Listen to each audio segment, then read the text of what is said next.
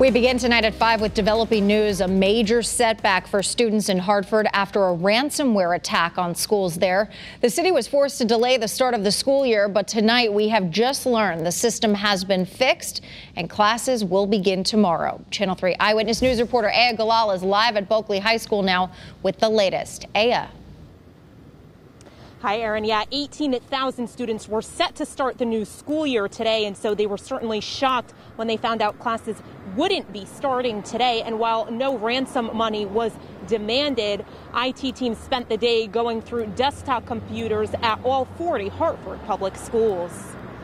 I'm definitely shocked at this point. Rondell Burns' two children should have started elementary school today. To hear that is caused by some cyber, it's very disappointing. Disappointing for me as a parent, and I know it's definitely disappointing for them as kids. I do miss my friends and my teachers. At this point, officials do not believe hackers stole any private or personal information. More than 200 of the city's 300 servers were affected. The superintendent delayed the start of school because the attack impacted the system that allows the city to route school buses.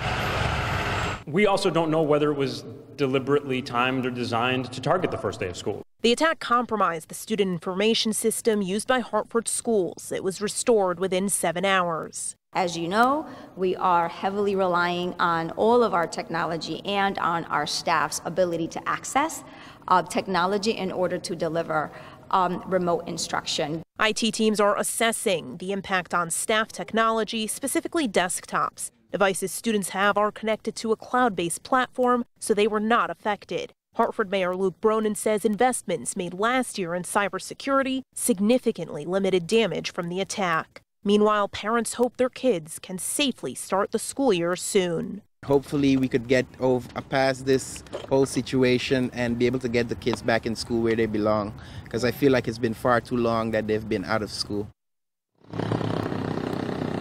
So right now, officials don't know who is behind this ransomware attack, but the FBI is now involved and investigating. But again, we just learned that Hartford Public Schools will start up again tomorrow. And coming up later tonight on Eyewitness News at 6, we're going to look at the impact of this ransomware attack on Hartford's public safety system. Reporting live tonight in Hartford, Aya Galal, Channel 3 Eyewitness News.